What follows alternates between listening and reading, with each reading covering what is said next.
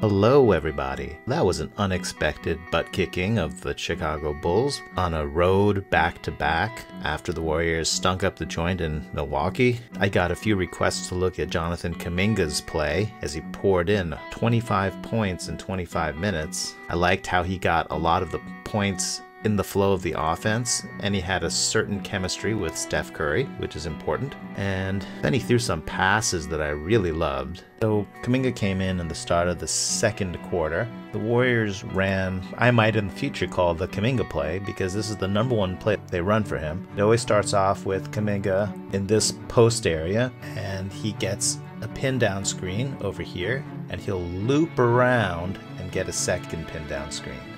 There's the first screen. This is not a real tight loop. In a sense, this pin down screen was just to make it easy to get the pass over to Kuminga without the defender overplaying that passing lane. And the real juice comes here. Whenever Steph Curry sets a screen, it's always alarm bells for the defense because no one wants to leave Steph Curry, even if he's in the middle of a slump. Here Steph sets a screen on Kuminga's man, and Kuminga's going to whip around the corner. How can you possibly defend this? Because Steph is someone who sets real screens. He really wants to nail his man and stop them. So what we need is for Steph's man to switch over, and that's already going to be a hard switch because Kuminga is flying downhill at you. But the other thing is it's really hard to leave Steph Curry. We've got Coby White seeing that Kuminga is flying towards the basket. He's thinking, do I try to jump in front of this runaway truck and leave Steph Curry? No one ever got fired for staying with Steph Curry, so I'm going to take my chances and stick with Steph Curry, and maybe Kuminga will accidentally hit his nose on the rim and mess up the dunk. No, the dunk was successful. This play is a good old-fashioned Steph Curry wing pick and roll. Usually there's Draymond over here to set the picks, but we're going to try Bjelica. He's a pretty good decision maker on the roll, and he's been slumping pretty hard. So Kuminga's going to clear out. Bjelica is going to put the screen on this fellow. The Bulls are playing it in this, I would say, controversial way. This defender's dropped way back behind the three-point line. In theory, Steph could dribble up, pop from here. He can definitely make that shot. So that means that the defender's going to have to surge in to challenge Steph. Steph's man's been trailing him. This defender has stepped up to challenge Steph's shot. Steph seems to be intentionally trying to draw two of them because he could have pulled up. Now Bjelica, the roll man, he hasn't rolled very far. He probably should be rolling up more like here, but Steph is going to try to get the ball over to him. A little behind the back pass for extra flair. Bjelica steps up. Bjelica's jumper has looked a little bit wonky recently. I don't know what's up with it. He could have had an open three here. Instead, this man looks like he's closing out, and so Bjelica's attacking the closeout, and in particular he seems to want to draw this defender over because that will leave Kuminga open on the wing. So Bjelica's going to drive right at this man. And the second that he sees the man is rotated over, which is probably unnecessary because this man was already recovering, he now knows Kuminga is pretty free. I really like this. Kuminga is starting to know what his priority is. His first priority is to drive. This defender closed out, but not very hard. He's stopping behind the three-point line because the Bulls definitely want to encourage Kuminga to fire away from three. Instead, Kuminga is going to do this looping action that was so successful last time. Once he starts driving like this, if he can turn the corner on a defender, then he's strong, so the defender cannot bump him off his path. So I love getting him driving in this kind of angle. There he is. He just turned the corner on his defender, and so his defender is hip to hip with Kuminga, and Kuminga is so strong he's going to not let Toscano deflect his path in any way. He's just going to keep on going. This big is just sitting in the paint waiting for Kuminga, so it doesn't look great at this moment. I don't really know from this angle what the big was doing, but the big somehow decided to come over and contest on Kuminga's right hand, and Kuminga says, "Thank you very much, I'm just going to levitate and put in a little bank shot." Sweet. In this play, Andre has to quickly pick up this roll man. This guy's a lot bigger than Andre, so Andre's in trouble, right? Lonzo Ball's going to sneak the ball to the big, but Andre jumps in front of Bradley, comes up with a steal. Andre got, it felt like, about 5 deflections in a row at this point of the game. This is such a modern NBA fast break. The Warriors literally have a 5-on-2. If you don't count these guys back here, it's a 3-on-2. Probably, I think Bjelica is thinking this defender will stay with Steph, so it's really a 2-on-1. So I'm just going to run and try to take this defender with me, and then Kuminga can levitate and become a sky god and throw down. Kuminga is looking at Steph the entire way. If everyone is on the same page, then it would have been even more efficient if Bjelica had come over and screened Lonzo ball. But he doesn't, and Kuminga says, I'm going to throw it to Steph anyway. He looks a little bit open, so this is just raw speed. The pass is on the money, and Steph just fires it up, even though Ball's making a really nice closeout. Right in his face. Oof, this play comes after a timeout. I'll let it run for a second to see if you can guess what play it is.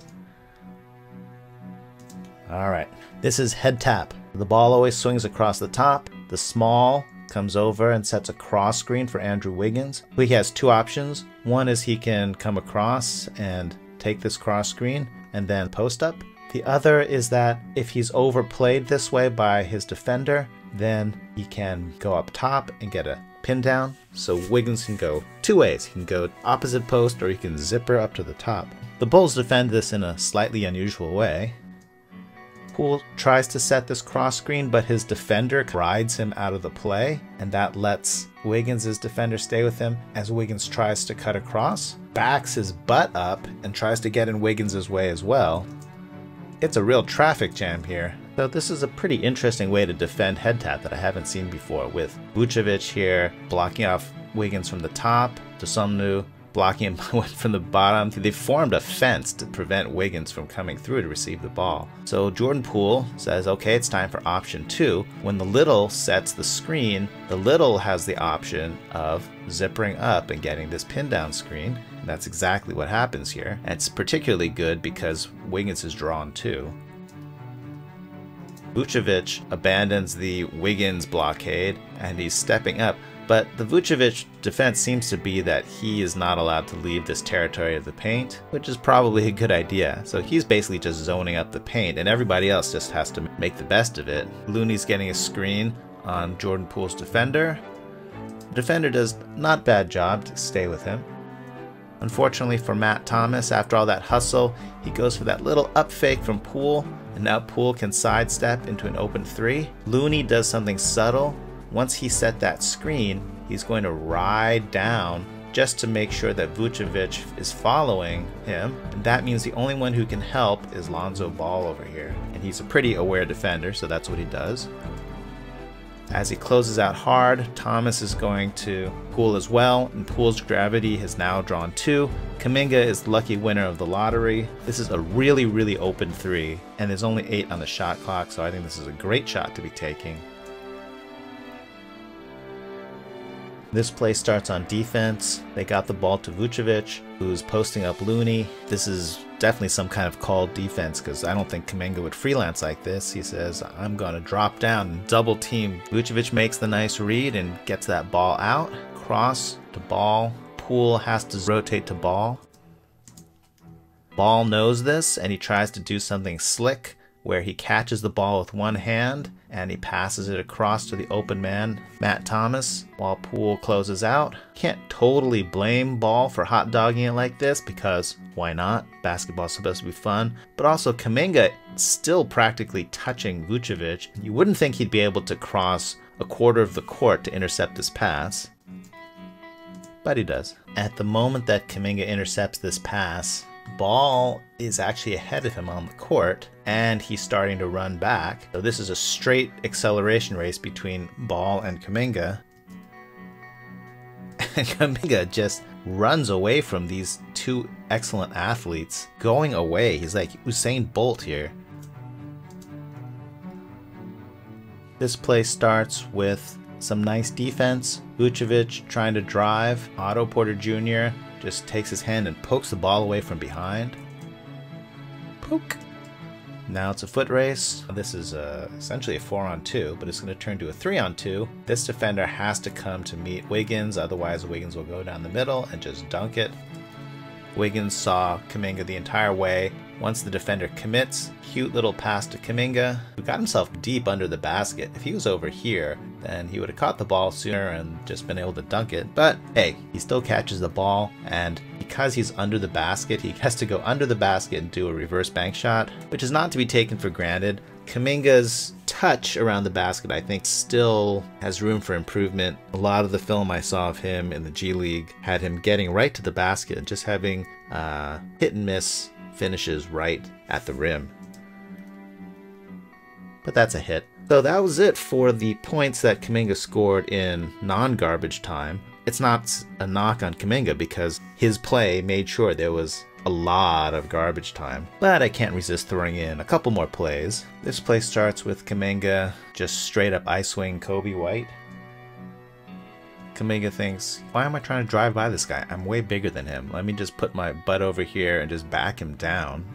That's what he does. And the Bulls have very confused defense here. Juan Toscano-Anderson's man is stunting in and poking at Kuminga. Tony Bradley over here is completely transfixed by Kuminga. He's just really interested to see what Kuminga's gonna do. I don't blame him, me too. Bradley is supposed to be guarding Bjelica, and Bjelica says, fine, if my man turns his head, he can't see me unless he uses echolocation, and he does not look like a giant squid, so I'm just going to drive right down the lane. And this is such a sweet pass from Kuminga here with such beautiful touch. Yoink. That's beautiful. Coby White's looking, saying, what? How did that even happen? Whose guy was that? I had things under control. This play is super important because you can imagine Kuminga doing this all the time. This is a wing pick and roll, and the role of Steph Curry will be played by Jordan Poole. Kuminga is going to come up and set a screen. This angle didn't look too good, so Kuminga came over to set a flat angle straight behind him, but Poole's going to want him to set an angle on this side, so Kuminga keeps on adjusting. Nice little turn. Little change the angle, rescreen, bumps this guy, forces the switch, and just for a split second, there's confusion in the defense. I think this is Dosamnu, and I think that this is our old friend Alfonzo McKinnie. Yay! Looks like Zoe got another major league contract. Good for him. But he's new to the team, and he thinks he's fighting through the screen and not switching. This man jumped out, and so basically now Poole has drawn two. Kuminga should release. Nice pocket pass, and now Kuminga here is running the short roll. This is the Draymond roll. He's just going to drive straight at the basket. The low, weak side man closest to the basket on the other side of the court rotates over to stop Kuminga's drive. I think Kuminga thinks for a second about jumping over this fellow, but he decides, no, let me try to do conventional human-sized things. This defender's rotating behind. He's sinking in because he knows that this defender left Juan Toscano-Anderson in the corner. So he's sinking in to cover behind the rotator.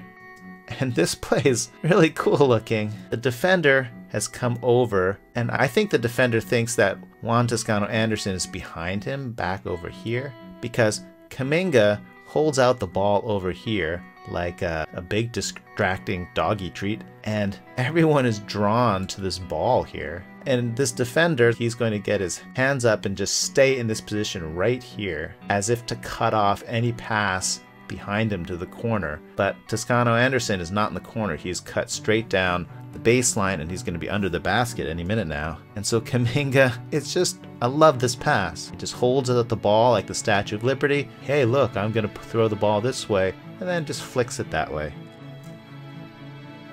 Oh, that was so nice. And I don't care if it came in a 40-point game, because he can do that in a close game as well. Run the short roll, make a great read, and then made a great pass. So all in all, really fun game from the rookie Jonathan Kuminga. He got a lot of his offense in the flow of the normal offense, and I loved the passing, and in general loved the decision making. So really promising stuff from the rookie. I would love it if he keeps up this kind of play and forces Steve Kerr to start playing him regular minutes. That would be a win for everybody. Damian Lee in the corner here when he sees Kuminga go up for this dunk. He's going to try to put some body English on it to help that dunk get in. And he lands. He kind of jumped up and then is like, oh yeah, this dunk doesn't need any help. You don't put body English on a nuclear missile.